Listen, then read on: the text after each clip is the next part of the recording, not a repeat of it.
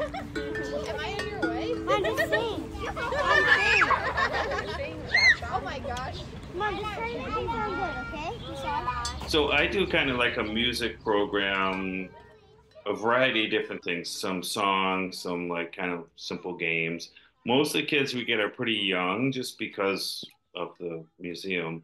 So, we get 2, 3, and 4 year olds, some older kids too. And so where I'm doing it is it's the space called the Wonderground, the outdoor area in the back, and there's a part called the Down Under.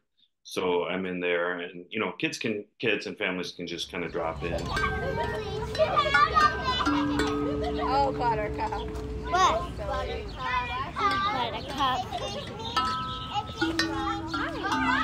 Mom, want to help me?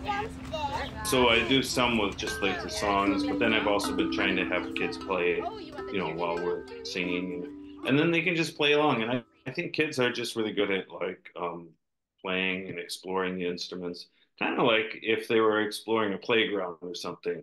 In the case of the instrument, they explore the sound, and then I'm out there a lot other times, and we also have them on the rooftop. And I notice kids just find them and start playing on their own. Sometimes, if I go play something, then they'll either join in, or after I go away, they'll kind of take over. It is nice because we have the one that's the two instruments that are kind of like they're like curvy, and they're next to each other. One's the duo. It's really nice. The one's metal. The other was, believe like a synthetic kind of fiberglass or something. But they both have a really nice sound, and kids just enjoy the sound of them too and explore. You want me to jump? How do you want that? Oh, you want the chicken to jump through the air?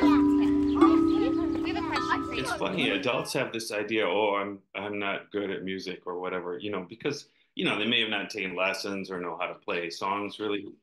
Kids would just like go and start hitting. And the nice thing about these instruments is that they sound good, when kids just hit. It's accessible because you can make a sound right away.